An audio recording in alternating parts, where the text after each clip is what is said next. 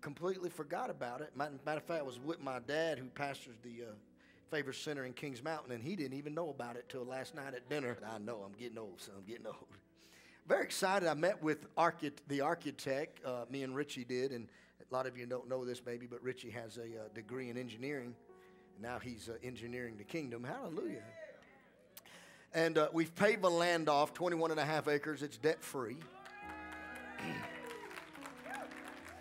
When I was telling other pastors, bishops, I'll be meeting Thursday and Friday with about 20-something churches in a fellowship in Macon, Georgia. And Monday night I'll be on his phone call talking to all the churches in North America connected to Bishop Ronnie Cotton.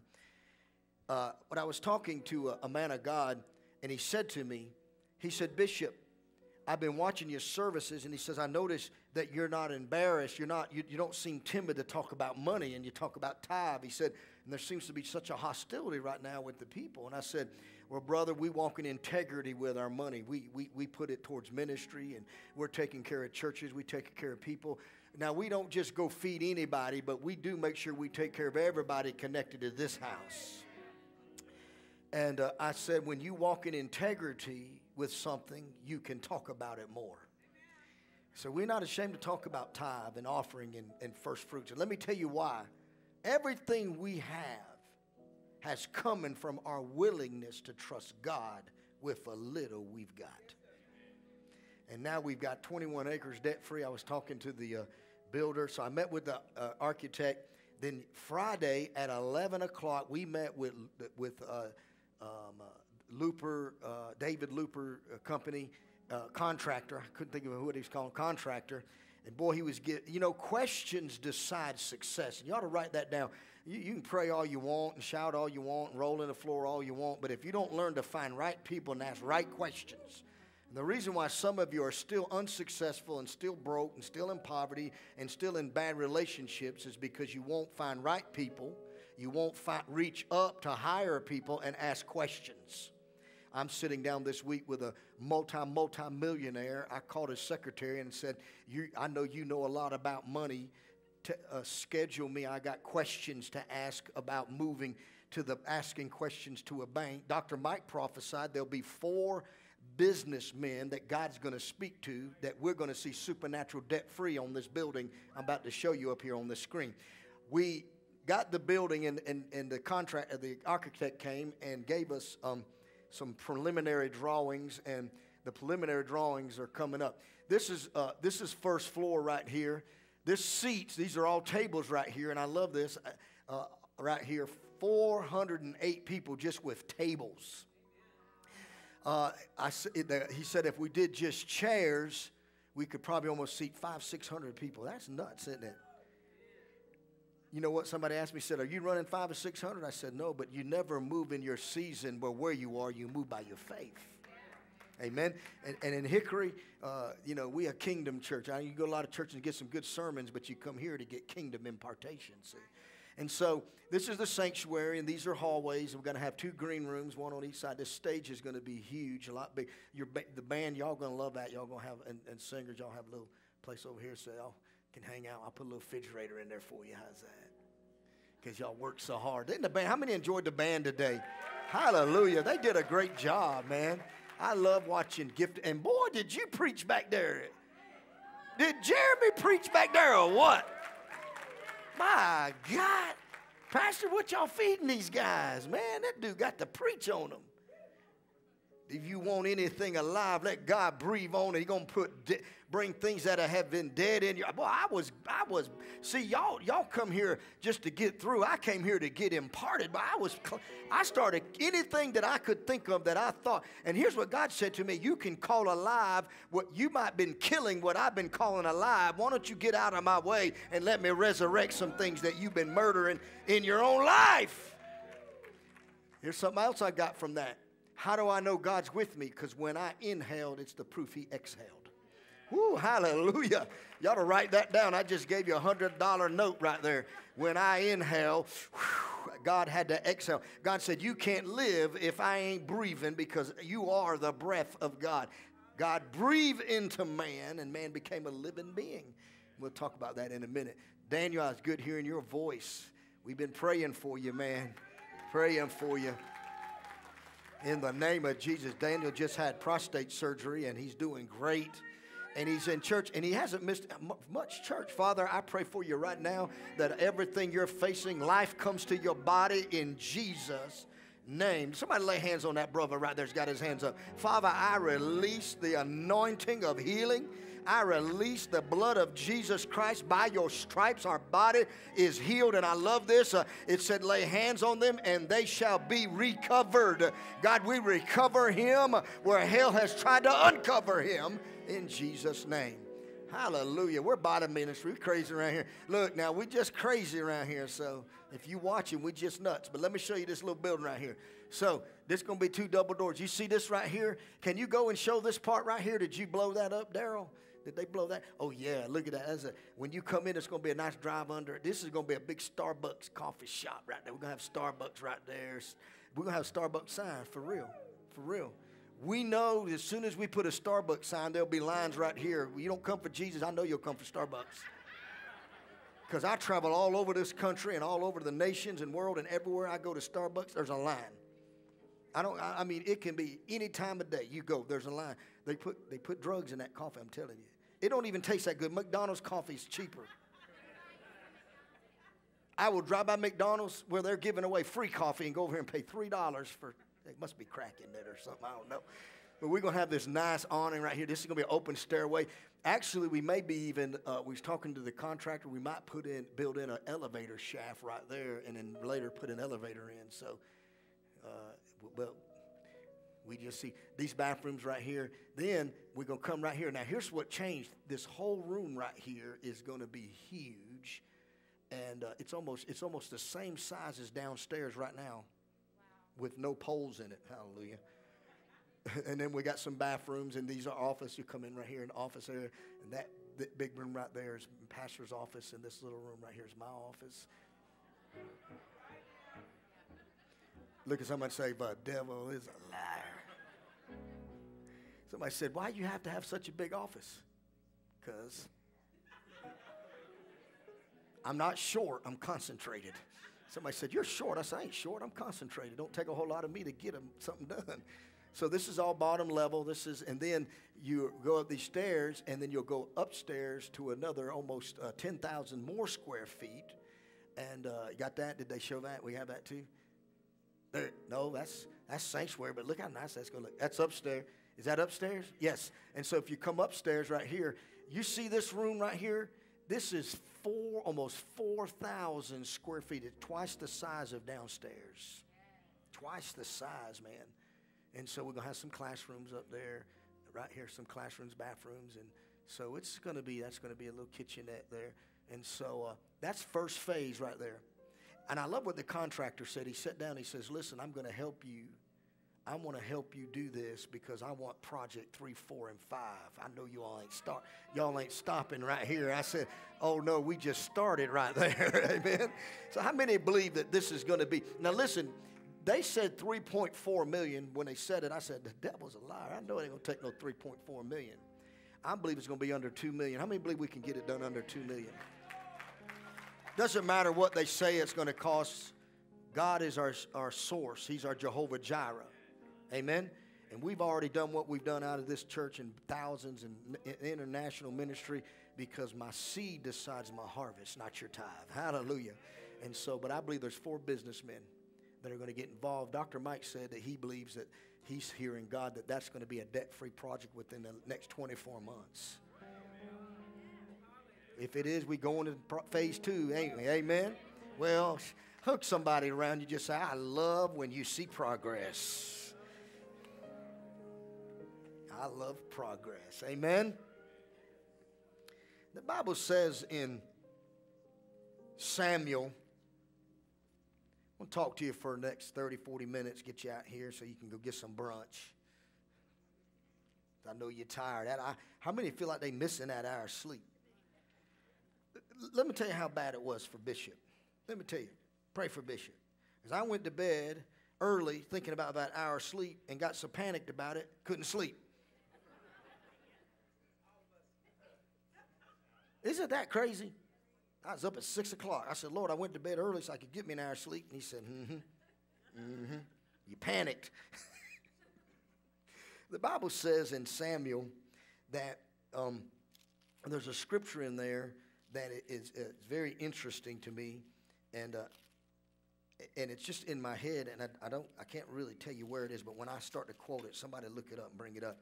It says that God was angry with the children because there were no blacksmiths found in the nation. Blacksmiths. And the word, it's Samuel, 1 Samuel 13, and it says, verse 19, Now there was no blacksmith to be found throughout all the land of Israel, for the Philistines said, lest the Hebrews make swords and spears. And when I read this one time, the Lord said, when the enemy wants to bring you down, okay, when any enemy wants to defeat you, and now watch this, and they don't want to go to warfare in your future, they're going to find a way in your present or in your past to rob you of the comprehension to build weapons. The reason this is a good scripture is because blacksmiths knew how to pound out iron, and iron is the weapon of war. And when hell can get away from you, the willingness to learn how to build your weaponry for fighting. Look at somebody say, you got to fight. Everything's a fight. I don't care what you say. Your health, warfare. My brand new book out, Warfare As You Must Win. Everything you want to increase will require warfare on your part. Everything. Say it. Everything. You're going to warfare over your children. You're going to have to be willing to warfare over your marriage. Your marriage needs attention. Your men need to raise up and start covering their houses and covering their wives, and know that you can't just get relaxed and lazy over any area that requires increase, because if you do, the enemy is going to rob you of the excellence to build warfare for your future, and you'll end up dying in your present season. And so it's very important that you learn that how do I get the weapons necessary in the church? And I'm not talking about sermons. Sermons aren't helping anybody. Now, if you was not here Wednesday night, or you might have watched online and you got it, get the CD on the way out, because I'm going to hit this topic just real quick. But if you don't understand what we're talking about, what we've been singing about, blow, mighty wind of God, breath of God, and what all this means, it's not just to get your marriage healed. We're not just trying to get your life back on track, which we are. That is a focus. That's the beginning focus of every ministry. We do want to help you overcome your failures and mistakes and things you did and things you shouldn't have done, and want to get your dreams back. But the real power of the church is not that you gather here, have an emotional high, but that someone starts turning back on your spiritual mind. Write this down. My mind must be turned back on. This is why the Bible says religious people are churchgoers. That's all they are. And they talk about church, and they'll talk about what their church projects are. But kingdom people aren't so focused on a building or a property. They're more focused on a king, okay? And then they build the buildings and buy the properties not according to what they can do, but according to how they can exhort and decree the king is still alive. And so when we move to our new land, it's about the king. It's about the kingdom. And the kingdom-minded people are about the king. Say this, the king. They want to please the king. They want the king to notice them. That's why they want to hang in the court. David said, one day in your presence, one translation says, one day in your courts is better than 1,000 elsewhere. One day of favor is worth 1,000 days of labor. And you have your options. You have your choice. You can spend 1,000 days trying to build it, or you can take time to get into the presence and into the courtroom where the king will come and gather. And in his presence, he could say in a moment what it would take you 1,000 days to do in your. Hallelujah. This is why churches being attacked. The gathering, say gathering. The gatherings are one of the most important things you'll ever learn. I'm going to show you here in a minute. I'm just kind of building some foundation in case you didn't get it. So the Bible says that there were no blacksmiths. There was nobody willing to learn how to build warfare or weaponry. And here you have a society right now, if you watch the news, Fox News, CNN News, all of it. If you watch the trend right now, if you're into trending, Twitter and Facebook, you're going to see there's a passivity in the church. We talk more about, you ever see people liking things? There's the comment, it says like.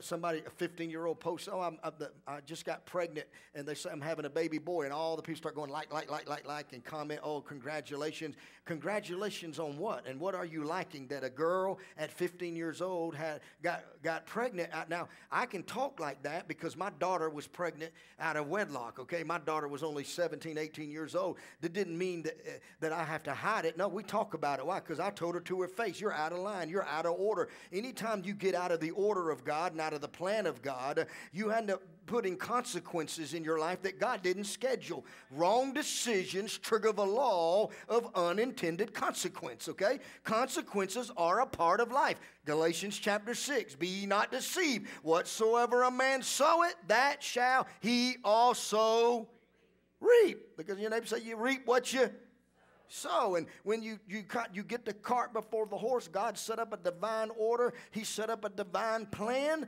And if you don't, I got a ring in here. Is there a little ring on me? It's a little ring. Did you test these this day? It's a little ring. Get monitors, but no ring. Got it? If you monitor this understanding that you're going to become more, let me say this, more vigilant in making a right stand and not just trying to be liked on Facebook. I think some of you have become so more focused on being liked by everybody on Facebook that you forgot that God's probably been unliking and unfollowing you for a while. It's okay. You can laugh or cry or work the gift of repentance. See, I don't have to I don't go to church and feel condemned, because the minute they hit me, I say, God, I'm sorry, please forgive me. And so we have to understand that we get so focused on the liking of men and the liking of people that we don't seek the pleasuring of God. But the Bible said, this is what David said, when a man's ways are pleasing to the Lord, he'll make even his enemies to be at peace with him. Hallelujah. And so we talked about this language recognition and the four things that's in the church and the reason why we're not experiencing manifestation like the Bible said we ought to experience. How many would like to see? How many of you in your lifetime, and some of you may, but by the majority, how many of you have ever seen a blind person be healed?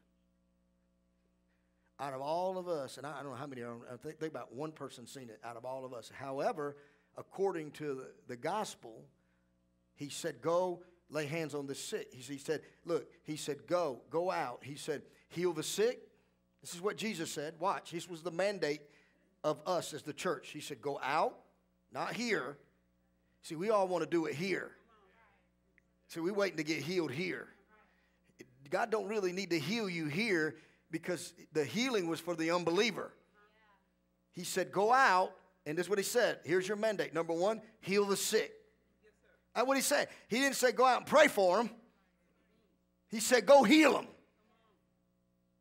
He said raise the dead. Now, anybody raise the dead this week? Well, anybody heal anybody sick this week in the name of Jesus? Anybody? I mean, you prayed for them, but he said go heal the sick. Has it sounded okay, babe? I'll go to the handheld. Sound okay? Heal the sick, raise the dead. Hear what he said. Cast out demons. I had somebody tell me demons aren't operational no more after the cross.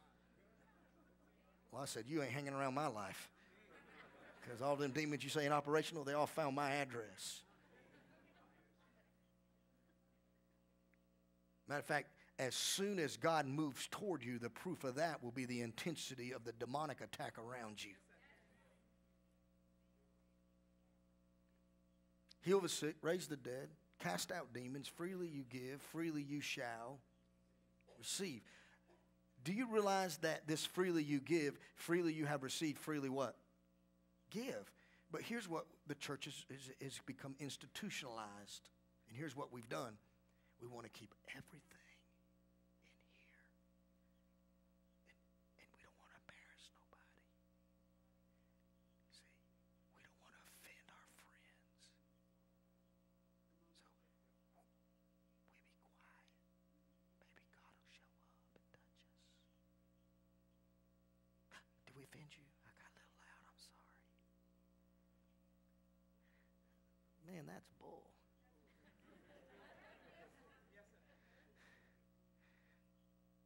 See, those that have had great attack and had great deliverance don't want to be quiet very long. When you've come out of great warfare, there's great victories. Where there's great victories, there, am I right, Joe?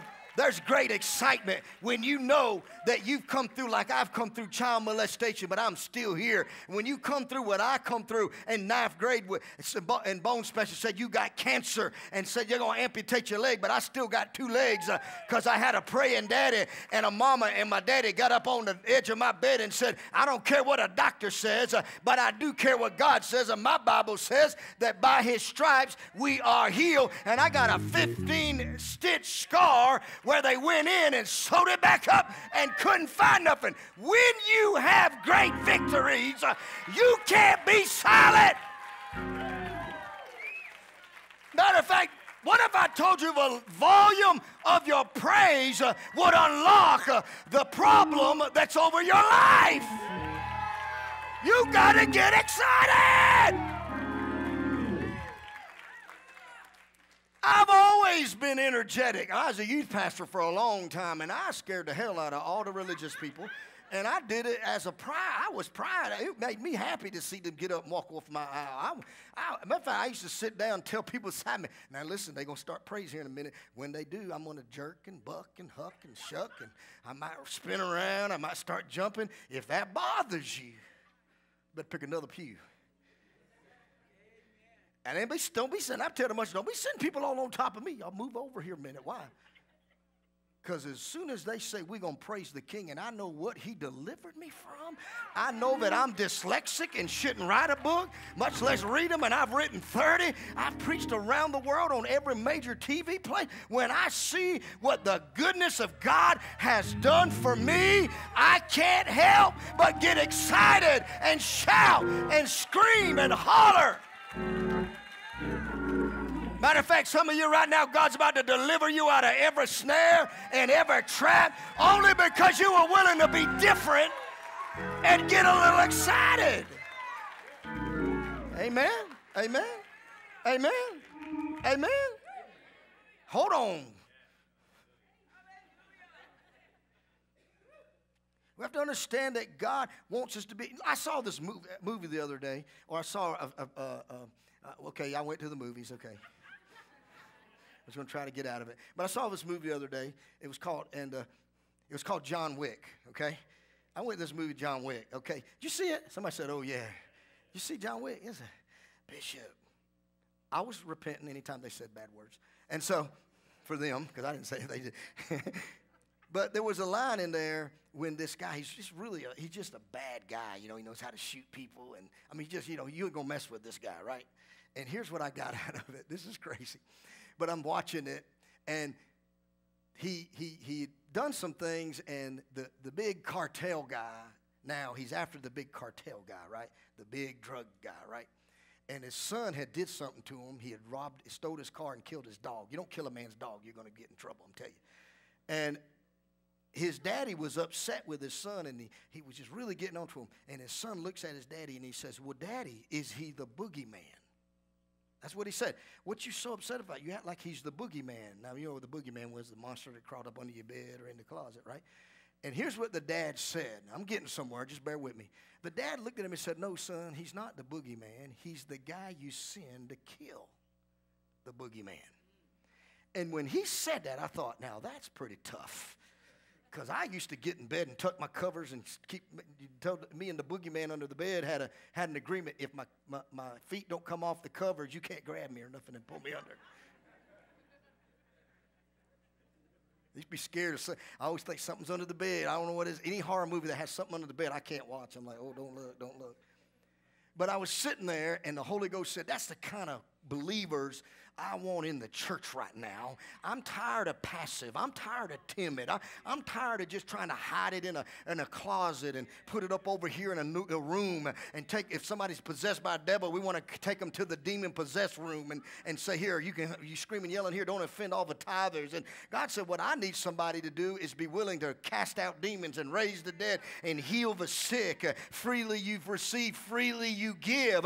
And he said, and I want people to say about you that you're so tough in the kingdom that when they look at you, they say, no, he ain't the devil, but if you want to kill the devil, he's the one we call. I want to be a devil killer, see? How many want to be a devil killer in this house? I don't want to kill the devil off of my house. I want to be bad enough and powerful enough and anointed enough to come to your house and kill the devil at your house. Amen? To do this, you've got to move past just recognizing God, okay? And so here's the fourth thing. Here's the four things now. I got you set up. Give me a few minutes to land this plane, okay? Language recognition is that we understand the word language. We have to understand that God is the Word. John chapter 1, verse 1, it says, in the beginning was the Word, and the Word was with God, and the Word was God, and God was the Word.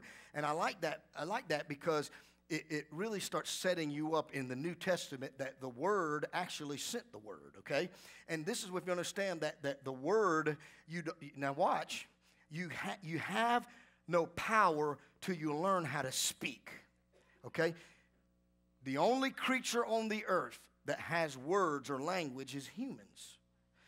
Why are humans the only creature that can put together syllables and sounds and make meaning out of sound? Because we are not something that they try to tell you crawled out of a cesspool.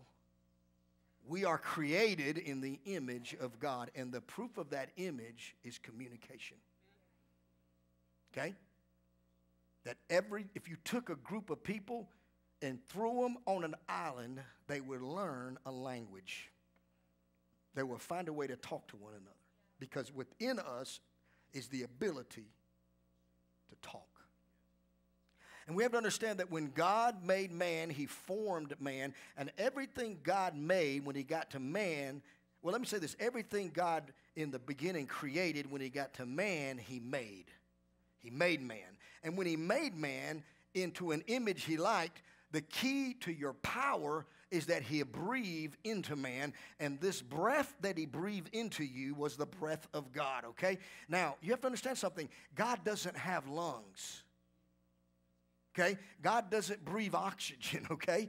He doesn't exhale unless when he does, something's going to live, okay? And so God just don't go around and talk to everybody like, you have to watch everybody. Oh, God said this, and God said that, and God said this, and God told me that, and God said this. I said, my Lord, God can't keep his mouth shut. You ever had people like that? I had a person come to me one time and said, walked right up to me and said, and pointed, it was years and years ago, pointed to a guy up in the altar and said, God told me in prayer the other night that that's my husband. And I said, the guy sitting right over there, she said, yes, in prayer, God told me. I said, now, God told you that's your husband right there.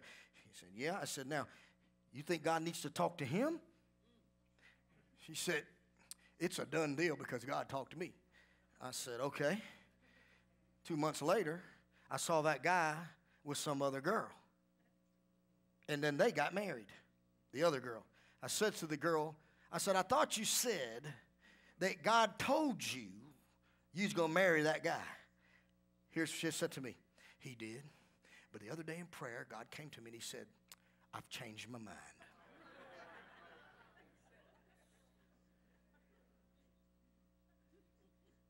Do you want a God who changes his mind, that he don't know the end from the beginning? See, we're so quick to, what we're feeling in our soulless realm, try to put God's word in it or voice on it. And anybody who tries to speak to you prophetically, your first question to them should be, if they're out here in the thing, Where do you go to church? Because you can't be in authority if you're not under authority. Where do you go to church, and who's your pastor, and do you sit under that authority? And if they say, well, you know, I don't really attend the church. I had somebody tell me this one time. Oh, I just go all over because that's how God made me. He made me to go all over. I can receive from every pastor. No, the Bible said I'm under authority, then I'm in authority. They don't want to sit nowhere because they don't want to be corrected. They don't want to be mentored. They don't want to be changed. They don't want to be rebuked. And so we got people that float from church to church, and they're looking for an emotional high, but God's looking for thinkers in the house, because thinkers are going to take the last day kingdom back. And language comprehension is the key, because language recognition, that says they recognize the language, but they didn't comprehend it. And recognize it means that you appreciate it and that you honor it, and that, oh, I like that good sermon, or that was some great, that moved me, or that stirred me. But that doesn't change you. That doesn't give you power until you move it from recognition into comprehension. And comprehension is when you take the word that is being preached, the Bible, or you're reading it, and you move it from honoring it into making it a seed that you can conceive within yourself. You incubate it in your spirit, that you embrace it, you get a hold of it, you grab it, because the word that gets in your spirit, hell cannot rob you of. Anything God covers, hell cannot uncover. So you got a situation over your health. Get the word of God conceived in you about healing, and healing will be your right. It's not your right because I talk about it. It's not your right because you read about it. It's your right when the word becomes comprehended in your spirit. Look at your neighbor and say, you and the word got to become one. When you and the word become one, because in that same verse, it said the word became flesh and dwelt among us. This is very important you understand this verse. The word became flesh and dwelt among us. The word became and dwelt among us. And then Jesus said, I'm the firstborn among many, so that you cannot do what he did till you become flesh possessed by word. And the word became. You've got to take the word in and have it conquer your flesh. And then you can dwell on the earth with authority. You can call everything that is right yours. You can turn your marriage around. You can turn your ministry around. You can turn the music around. You can turn your mind around when the word gets in your flesh. When I mean flesh, I don't mean your desire, your soul, your will, and your want. I mean in you. The word comprehend means to conceive it. It means that you're eagerly wanting the seed to become impregnated in you. And this is very important. Because if you don't have language comprehension, word comprehension, any crisis will move you away from God. You'll come in here and you'll say, I don't understand it. I'll go to church and I'll cry and I'll weep. And by Tuesday or Friday, I'm in the wrong crowd, smoking the wrong thing. What's wrong with me, God? There's nothing wrong with you. You just got the word in recognition. If you read in the Bible the seeds of the parable of the sower, and the sower, you're going to see this message completely when it says, and the seed fell on good soil. Because the seed's out there and there's many hearers.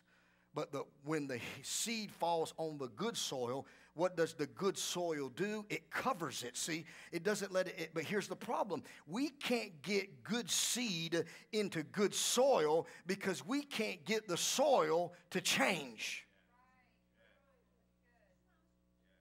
And so the good seed will go out, but if you're still wrapped up in bad things and keeping the soil contaminated, then you're part of that parable where the cares of the world or it stays out uncovered too long and the sun dries it up. And so you're here, you're eager, you're watching, you're eager, but you can't get blessed, you can't get increased, you can't get joy because you won't become better soil.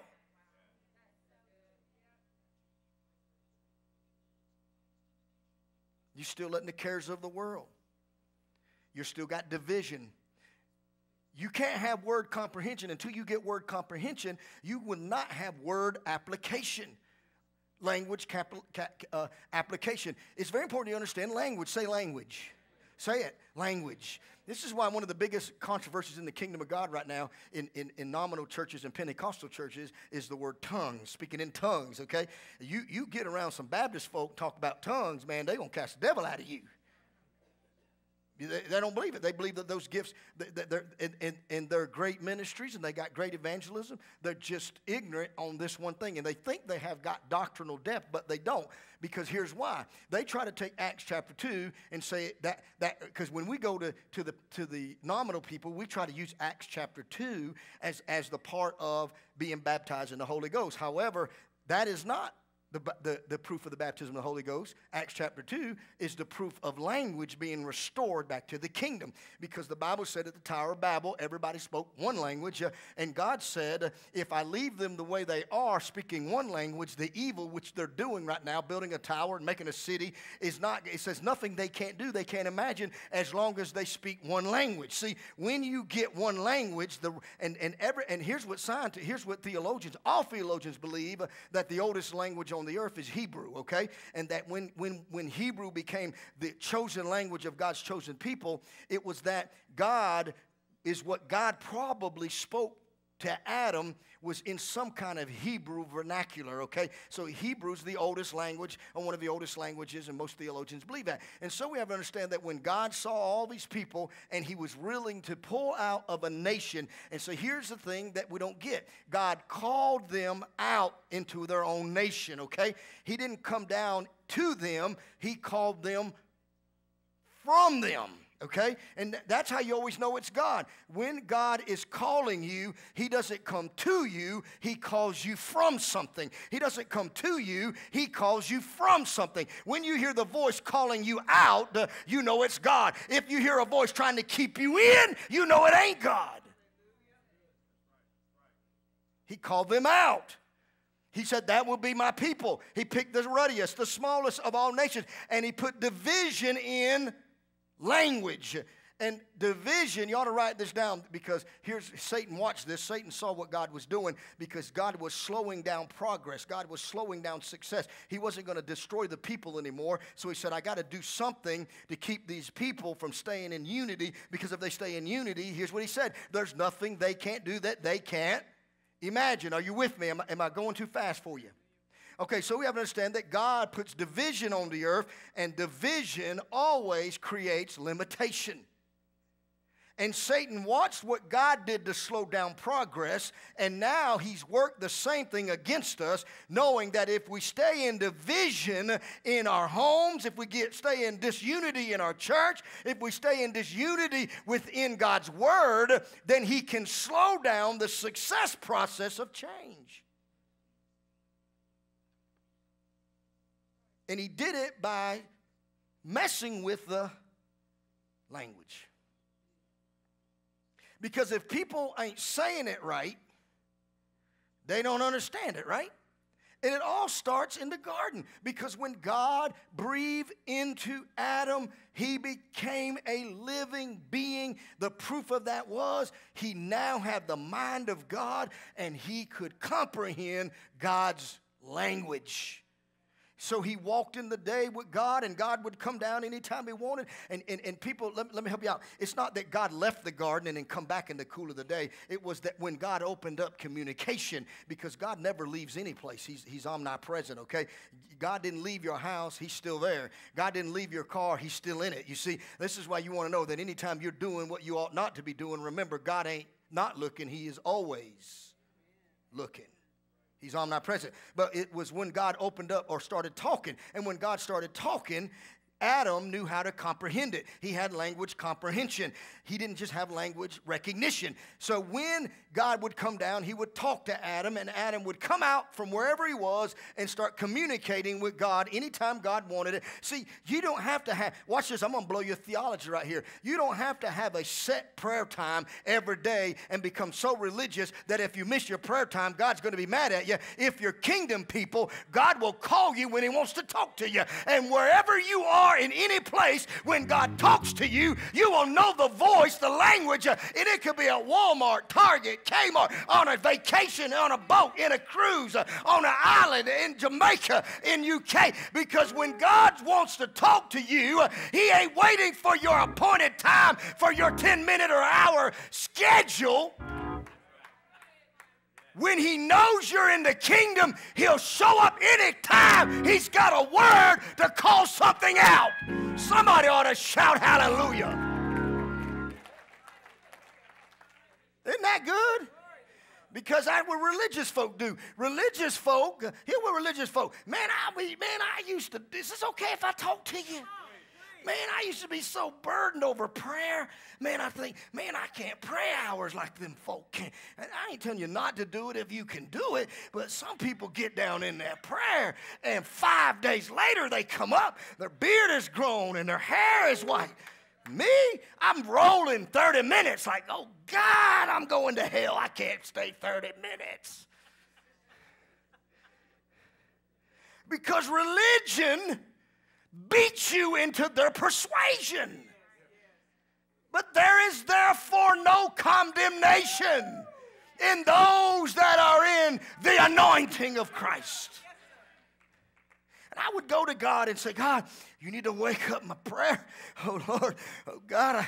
And then they tell me, I had some preacher tell me, if you get up at 5 a.m., God will meet you there. So here I get rolling out of bed. I felt like Rocky, cracked my raw eggs on the... Da-da-da. I'm going in the prayer room. God's going to be there waiting on me. I'd get there, hit my music. I'd wake up, it's 8 a.m. I went, oh, Lord, were you talking to me? And I fell asleep. Oh, God, don't be mad at me. What's wrong with me? Lord, I'm just not called to preach.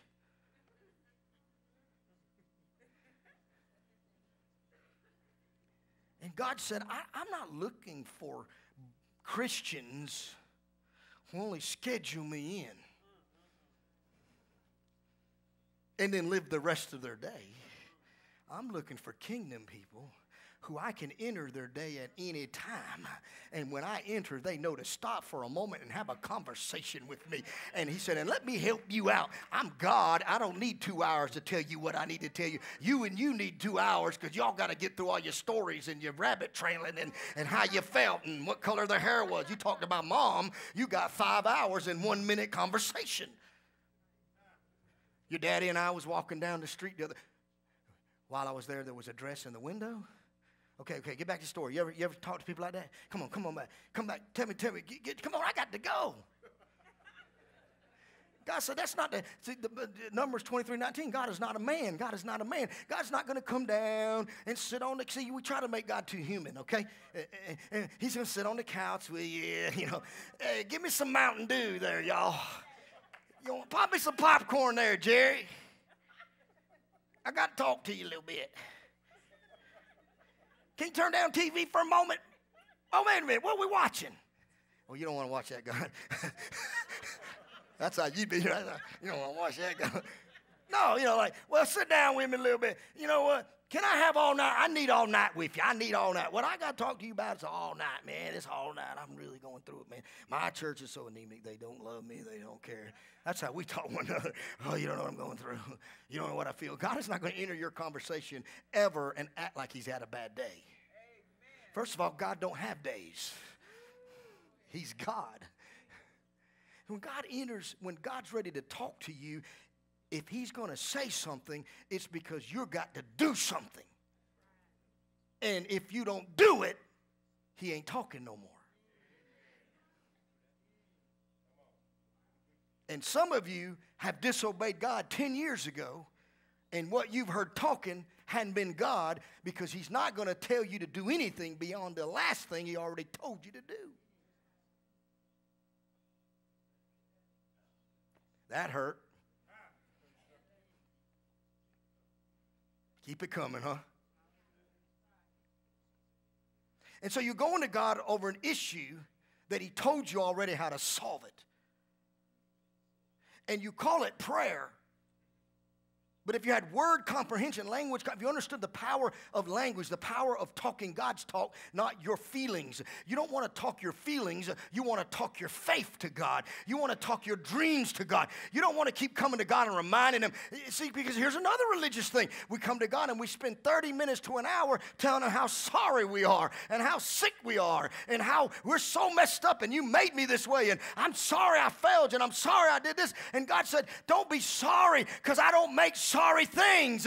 He said, if you did it, it was a decision. Get over it. Get beyond it. Why? Because I am an all-forgiving God, slow to anger and quick to forgive. I don't want to talk about your mistakes. I don't want to talk about your failure. I want to talk about your greatness. I want to talk about that the reason hell didn't kill you, that drug didn't kill you, that car wreck didn't kill you, is because I still got purpose and destiny and power in you. It's a scriptural. The Bible said he came to his own, and his own did not comprehend him. They would not receive him. You go to church to be trained the word, not up your emotions. This is not, we're not the gathering of the Monster Club. Taking an energy drink in our spirit. Gotta go to church, man. I heard somebody sometimes, I gotta go to church, man. My spirit needs some like Red Bull. My body needs Red Bull. My spirit needs some Red Bull. Your spirit don't need Red Bull. Your spirit needs to be released. It needs to be released by the word comprehension. That yes, there's crisis. Yes, there's struggle. Yes, there's loss. Right now, we're going through family crisis with my children and with one of my child that's out there. But it doesn't stop me from praising. It doesn't stop me from sowing. It doesn't stop me from reading the word. It doesn't change how I feel. It doesn't change my praise. It doesn't change my focus. Why? Because I know that if I put my faith in him, I can. Listen, I know it hurts right now. It's hurting in me right now. I know. This is for somebody. Forget all the religious folk in here. It is for somebody right now. I want to tell you something. I know it hurts. I know you're under a heavy burden, but you can praise God on credit right now, because your God is able to do exceedingly abundantly above all you can think or ask. And you ought to just throw your hands up and say, God, I'm going to praise you on credit. It ain't all good, but it's going to be all good.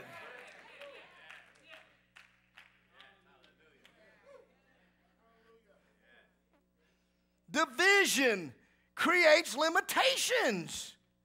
There's no division when there's word comprehension. There's only agreement. Is this too deep? Well, Bishop, what are you trying to tell us? I'm getting there. Some of you come from this church. Some of you come from that church. We're in Hickory. Hickory is a smorgasbord of church travelers. We're church merchants. We're not word merchants. We're church merchants. We're preacher. We just looking for somebody to tell us we okay. That's not going to get you your blessing. You need somebody to tell you where you're not okay. Amen? Right, Ashley? I don't want a man of God to come up and tell me where I'm all okay. First of all, if I go to the doctor, okay, I had a mucus cyst on my lip that it just bothered me. I kept biting it. I called, and I got on Google, and I started looking up, and Google scared the hell out of you. I'll tell you that right now. Your lip's going to fall off. I'm like, oh, my God, I don't want that page. But what I was looking for is, who do you go see? And because this person said, go see the dentist. That person over there said, go see your general practitioner. Which I even hate that word. I hate to pay a guy practicing on me. Then Somebody said, go see this. And I said, no, I don't want to go see this guy, that guy. And this guy says, oh, you know what? You need to go over and see that guy. And then that guy says, you know what? You need to see this specialist. I just go to the specialist. And they say, well, it costs more. Pay up front, baby. Pay up front. I'm worth it. I go to the dermatologist. Okay? And now, I go in the office. And first of all, I tell the lady when I put my appointment, I say, listen, I'm very impatient. Don't book me if I got to sit out there and wait an hour, to go in the little room to wait another hour, for him to run in and tap me on the back. I heard one lady say, well, he's a doctor. His time is valuable. I said, well, I'm a man of God. My time's more valuable.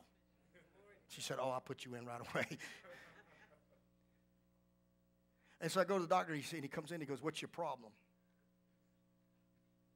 Now, if I'm like you religious folk, I don't want to tell you my real problem. So I'm going to say, well, you know, my back hurt a little bit the other day and my foot's over there. No, I went in there and I just pulled my lip down and said, you see that? That's my problem. I keep biting it. He puts on this thing. He looks at it. Oh, yeah.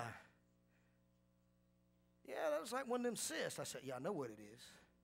I didn't come here to know what it is. I want to know what you're going to do about it. He said, and this is what he said to me. Well, what you want me to do? And right then, I knew this man's biblical. Why? Because Jesus always asked, what do you want? You know why some of you ain't got blessed yet? Because you're so religious, you don't know how to just stop all your bull for a little bit and just say, here's what I really want. I want to be blessed. I want to be healed. That's what I really want. I want to get up and get in my future. I'm tired of living in my past. I said, I'll tell you what I want. I want you to do whatever you got to do to get rid of it. And I don't mean 6 months. I mean immediately. He said, I can take that needle right there and shoot you with this numbing thing, and I can cut it out. I held it down. I said, I'll hold it. You get to cutting. And within 10 minutes, I was resolved. Why am I telling you that?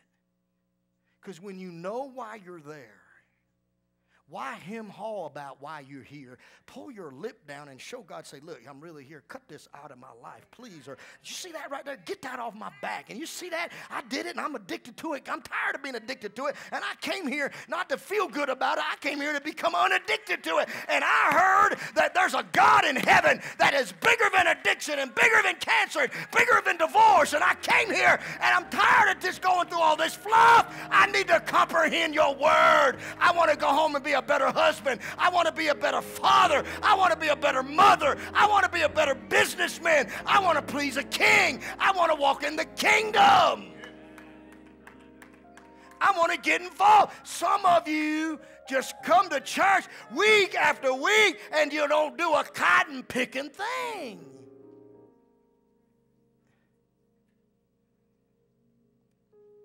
Well, I love that preaching. Word recognition. Boy, Bishop had a good word today. April, Bishop, I watched him online. Had a good word today. Language recognition. Oh, man. Ooh, I felt the Lord at the Favor Center today. Language recognition. The question is language comprehension. What did God tell you to do? And are you doing it? Because if you ain't, you can't have application. You can't apply what I'm talking. And you know, I'm getting ready to close. I got 10 minutes and you're out of here. You know how I know you've obeyed it? You know how I know you've comprehended it? Let me tell you how I know. You know how I know when I'm obeying the word, Marianne? I'll tell you how I know.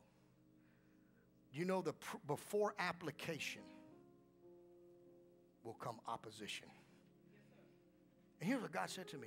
How am I going to use you as an example if you can't point to things you survived? You have no idea why you survived what you survived because you have no idea who you're going to help. You don't know the thousands and Elijah's in a cave. I'm all by myself. I'm all alone. I don't know what to do. I'm all alone. God, I'm the only one left that, how self-righteous is that? I'm the only one left that still loves you. I'm the only one left. And God said, come up out that cave. I got 7,000 over here waiting on you. You ain't the only one. But as long as you stay in that cave, you will be the only one. And you'll die in that cave. Because when you let the devil's crisis drive you in a cave, all you're going to get in your life is tunnel vision.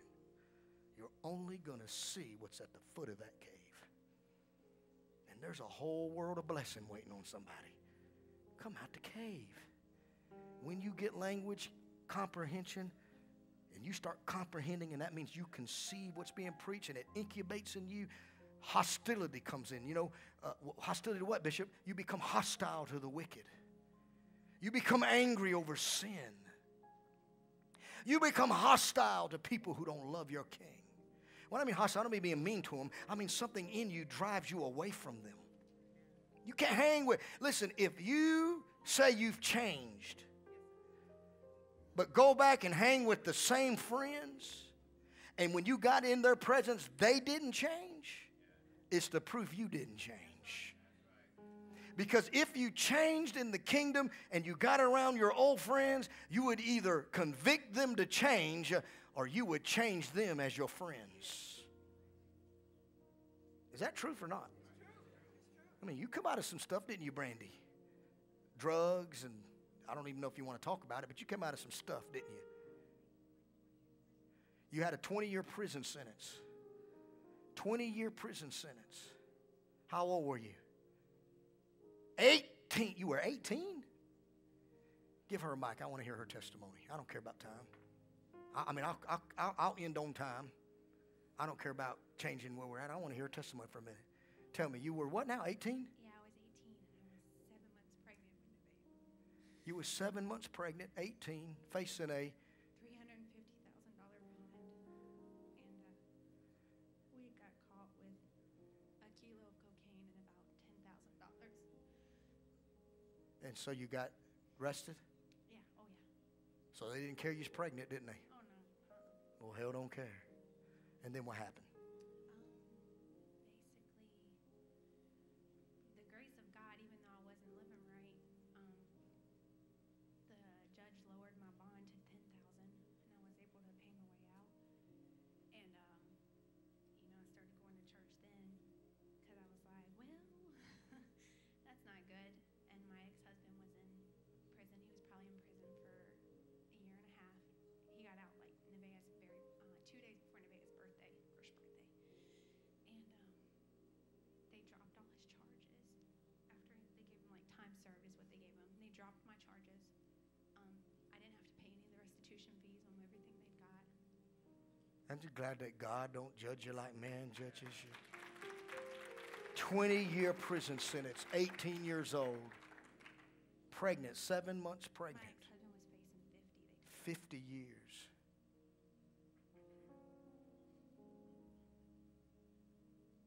But she went to church. Isn't that something? Now, what drove you to church? I mean, did you know about I you? had some friends. My grandma. Oh, so somebody told you? Yes, they invited me to church. So wait a minute, how'd you get there? My friend. Somebody Took me, basically. invited you? So they took you, huh? Yeah, they were like, come with us, try our church. And I was like, well. How'd you get there again? I just want these people to hear how you got there. My friends. Somebody told you about it. Yeah. You weren't looking for it, but God sent somebody looking for you. So somebody in your life had word comprehension and became the word of God to you. Yeah, they saved my life. They saved her life. But here's her God, where everybody else was judging her, and everybody else had arrested her, and everybody else said she. And I guarantee you, people talked about her behind her back. Look at that 18-year-old girl living like that. God said, well, that's what they say about her. But God, He turned at all them angels, and He said, you don't listen to them. That's not what I say about her. I call her delivered. I call her healed. Was you addicted to drugs or anything?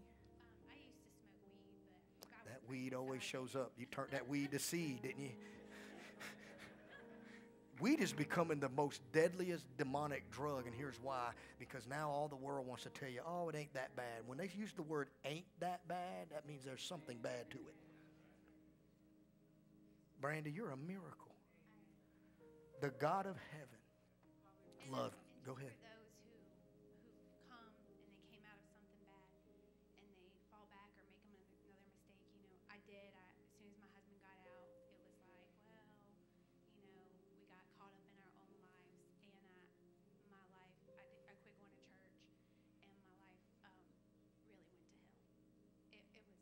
Isn't it funny?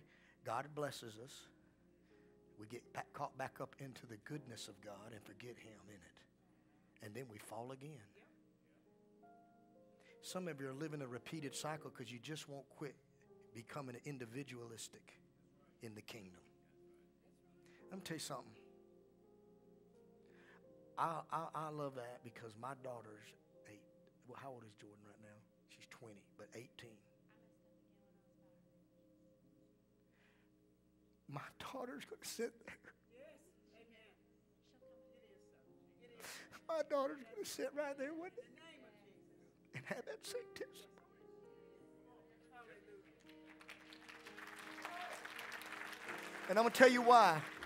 Because if God will do it for Brandy, He'll do it for Jordan. He'll do it for Jerry. He'll do it for Joe. He'll do it for Linda. He'll do it for April. He'll do it for Dennis. He'll do it for Bob. He'll do it for Greg. He'll do it for April. Judy, He'll do it. Roland, He'll do it. How many years was you in a prison sentence? But God's got you in the house, ushering.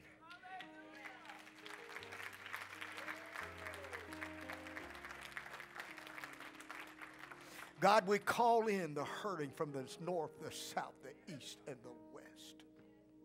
God, this is a restoration, God, we serve. God, there's so many that are sitting in the gutter right now with purpose burning inside of them. And the religious don't know how to talk to them. But King Jesus does. God, I pray right now that you'll begin to work on us that know you. How many would pray that with me right now? God, work on us that knows you. I don't want to judge nobody. I don't want to be unforgiving. I want to forgive. Look up here. Here's why unity is so powerful. I may not have it all together, but when we come in here, we together can have it all. That's why hell don't want us hooked up. That's why Matthew chapter 18, Jesus said, if two of you agree on anything, it'll be done.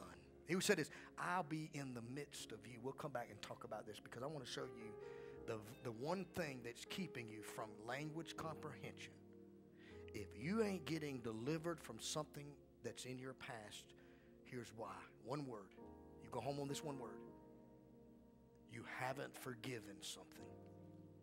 Unforgiveness is a cancer that keeps you from comprehending God's word because His word comes in one capsule.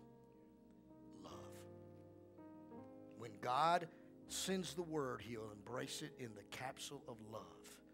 And love cannot enter a house that has unforgiveness on the door. And so if I preach in a way that you haven't forgiven a dad, a mom, a past, a life, a teacher, a professor, someone who molested you, a father that may have molested you, a grandfather, an uncle, or I was molested from a church leader. The same person that was trying to go in my house and do Bible study for 4 years in my mom and daddy's house was molesting me behind their back from 8, 9, 10, 11, and 12. And then it stopped. But the torment continued. 13, 14, 15, 16, 17, 18, 19, 20, 21, 22, 23, 24, 25, until my 30s. Until I learned how to get forgiveness of it and forgive myself, and I didn't do anything. Am I helping anybody? If you read Matthew 18 as your devotion this week, you read Matthew 18 and 19. Right after he gets talking about unity, he'll talk to you about agreement and tell you, I'll be in the midst of everybody. That's unity. That's together. That's why the hell don't want the gathering. That's why he's going to keep you late at work on Wednesday. That's why he's going to overdo you on Saturday night. That's why you're going to get nauseous. He's going to do everything he can to keep you out of the gathering. Why? Because you might not have it all together individually, but if you ever come into his house in unity, together, we can have it all. Because now we help one another's weaknesses become strengths, right? But I want to send you home on this. Take up our offering and go home. If you have unforgiveness in any area of your life, anywhere, over a spouse, there's somebody watching right now, you can't fully commit to your spouse because you keep turning up the volume of yesterday's failure in them. They wounded you. They hurt you. When you're mad, you say some hateful things in marriage, don't we? Hateful, don't we, Marianne? Whoo, hateful. When we're frustrated, words come out. But see, if I knew how to hold my power, I wouldn't say those words to something I love. Because I love Marianne more than anything on the earth besides God. I love her. I love her more than I love my kids. She loves her kids more than me, but that's okay. She's a mother. Most mamas do. I didn't carry them. She did. I didn't feel them moving in me. She did. See, I understand the sowing part. She understands the reaping part. That's how the house should work. I cover her. She covers them. Amen? If you have unforgiveness in any area and you don't give it to God right now, and I don't care, maybe somebody's watching, you got such an unforgiveness towards your father. I don't know who you are. Tears are starting to well up in the bottom of your eye. I can see you there right now. You feel betrayed. You feel distrust. You feel pain when you think about it. But God said, until you forgive, I can't give you comprehension in that area of your life you're asking Him for. How many got some unforgiveness they deal with right now? I just feel like we need to just do it right now. Father, if you got some unforgiveness, just stand to your feet. You ain't got to come to the altar, but just stand to your feet. I want anybody around you that has dealt with, you feel good about yourself and you've given God all areas. I want you just to reach over and touch the back. And if they're behind you, reach back and grab their hand for a moment. We're going to pray body language. If you got unforgiveness in any area of your life, just for quickly, briefly, before we take up our seat. If there's unforgiveness, there's 3 back here we need some people to lay hands on. Go find somebody. You can move from your seat just for a moment. We body church, man. Them people watching online, they crying, wishing they had somebody lay hands on them. Why? Because when we come back and talk about this forgiveness and unforgiveness and teach the kingdom love. Say this, the kingdom walks in love. Say this, the kingdom walks in love. You can get up and go to somebody if you need to. Well, there's a restoring right there. Father and his son hugging one another. Ron, go over and pray for Greg and Ryan. Woo! Breath of God, breath of God, breath of God. Blow in this place, breath of God. Blow, mighty breath of God. Life, come on. We're praying for them right now. Pray for them. Anybody got unforgiveness in any area of your life? Unforgiveness over, some of you need to forgive life. You need to just forgive life. If you haven't forgiven life, forgive it. Because it's hard, it's easy to blame life, ain't it, Brandy? If you got unforgiveness in any area, we're going to sing just one time. Blow, mighty breath of God, blow. Let the wind blow in this place.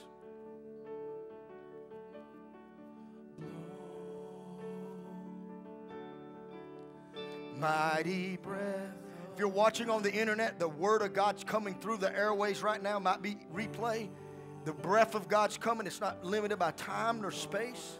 It's coming through these cameras. The UK, Wales, Liberia. I know church in Liberia, Favor Center, Liberia, both churches.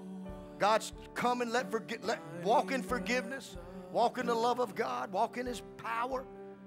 Move.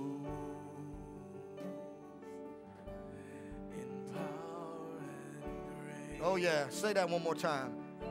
Say that one more time. Blow. Breath of. Woo, that's His language, man. When He blows, something lives.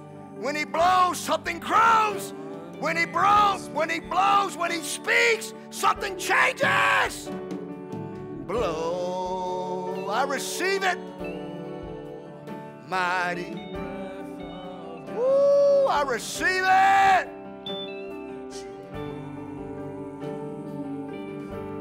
In power and grace. One more time.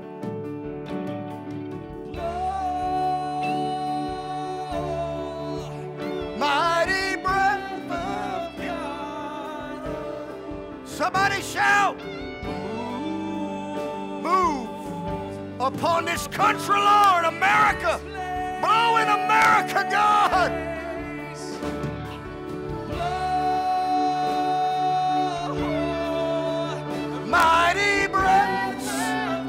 Sing it, Jeremy. Sing it.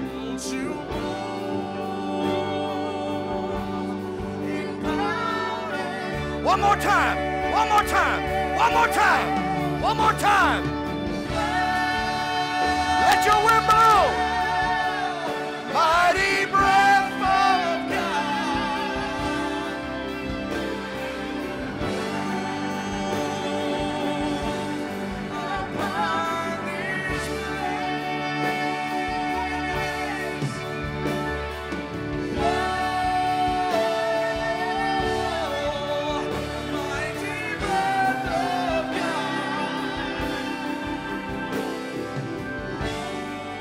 Let your wind blow. Let your wind blow. God, they heard the sound of a rushing mighty wind. And you began to talk to the earth again, Lord, in Acts chapter 2.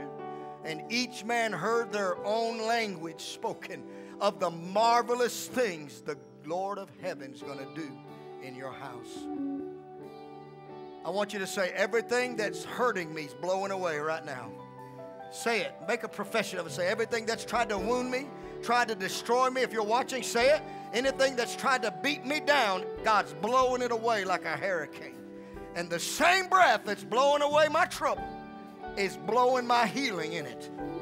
There's healing in his wings. Amen. God, I pray now, everybody be touched.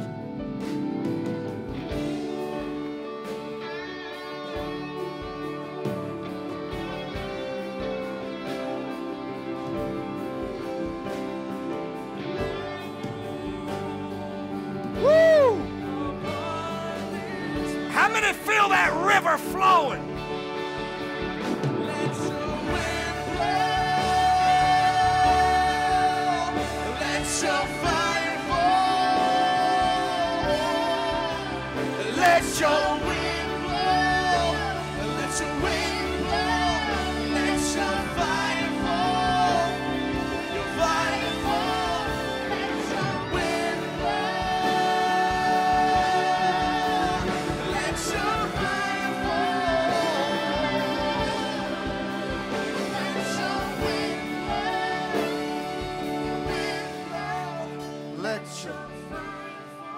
Father, we love you today. God, we're getting ready to take up our offering. We believe that offering, seed, is at the end. The Bible said tithe and offering. Now, the reason why we do that, you can sow online, you can sow here. There's an envelope in front of you. You can sit down for a moment. Under this anointing, under this power, you give an offering above your tithe. We don't put this in our pocket. This ain't going into boats and cars. This is going into the kingdom of God. This is going towards projects. This is going towards what we're doing. And let me help you out. All these cameras and all this TV, none of this expense is on this church budget. I pay for every bit of this out of my own budget, out of my own expense. When I sell books and travel, I pay for all of the outreach ministry in this church through these cameras. Millions are watching. And not $1 comes on the budget of this house that you. Somebody said to me, how can you have the size of your church and do what you're doing? Because I put what I've had in the hand of God. And I trusted him, not man, not religion. I read Luke 6:38 one day. Give, and it shall be given unto you, good measure, pressed down, shaken together, and run it over. And the Holy Ghost said to me, it is anything I gave. And here, nominal church tried to tell me it's not true. My denomination I was attending, Assembly of God, told me that's not true, that you can't give and expect something from God. But that scripture says, give, and it will be given to you, good measure. It will be given back to you. Whatever you give, it is whatever you let go of. He said, I'll give it back to you, good measure, pressed down, shaken together, run it over. Then he said, would I have men give it back to you? God said, I'll have your enemy start favoring you. And I got a hold of that verse, Marianne, and I believed it. And I started taking the little we had. Didn't have much, did we, baby? $5 and $10, and said, this is above my tithe, Lord. But if John 3:16 is what I've based my salvation on, and Luke is in the same Bible, why can't I bake my finances on Luke 6:38? I tie my heart and my soul and my family to John 3:16, and I tie my wealth and my finances to Luke 6:38. And I put my faith around it and put expectation to it. And I said, I ain't expecting man to do it. I'm expecting my King to bring it back to me. And slowly but surely, God began to bless. Same thing with you, wasn't it, Jeremy? You start where you are. Look at somebody say, don't get upset. Start where you're at and see what God can bring you to. He's going to bring you to somewhere greater than where you are. I trust you. Trust me. Everything I have is because I learned that 1:6:38. I give to God. I go to churches and give. We were the top giver in the church this year. Hallelujah. Ooh, and that's just here, Brandy. We sow all over. But I've made God my wealth mantle. Not my job, not my mind, my God. How many want to make God their wealth mantle? Put your offering in. Put your seed. Now, we're sowing right now because it was just a scripture God gave me, Psalm 65:11. And I've got so many people sowing this $65.11 seed all over TV, all over the internet, and they're writing me the most craziest, quick miracles. Someone in the church here, I won't say their name because they didn't give me permission to, but said that they struggled with tithe and ended up sowing their tithe, started paying their tithe, and did a Psalm 65:11, and the job they attended told me they ain't never going to get a pay raise, and they got the pay raise within the next 24 to 48 hours. They got a pay raise that they never thought they would get and didn't have to go work the second job or quit the job, all because they attached this. You will crown your year with favor, that your past will be dripping with abundance. It's dripping with abundance. Why? So that the little hills in the wilderness sees you coming, and you drip it on the hurting, and you drip it. It's not to get another house. You're not getting prosperity, go buy another car. That's not your focus. Your focus is to drip on the path, drip in the wilderness, so the little hills will shout for joy when they see you coming, because they know you're dripping abundance in their marriage, their wilderness, their heart, their lives. Amen? How many believe that's going to happen for you right now? All right, write it to Favor Center and to stand to your feet. Lord, I pray for every seed.